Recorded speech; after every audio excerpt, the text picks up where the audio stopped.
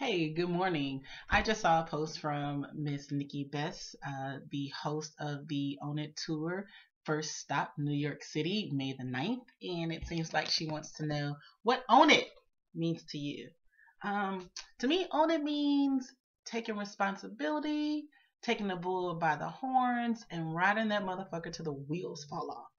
To me, Own It means that you know where your limitations are, you know what your boundaries are, and then you speed past them to get where you really want to get where you got to go. Own it means this is my stuff.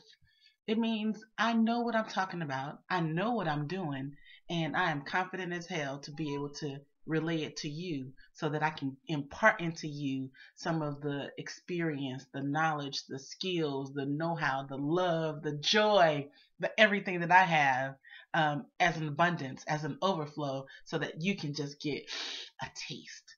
That's what Own It is to Crystal Shea, your manifesting mama.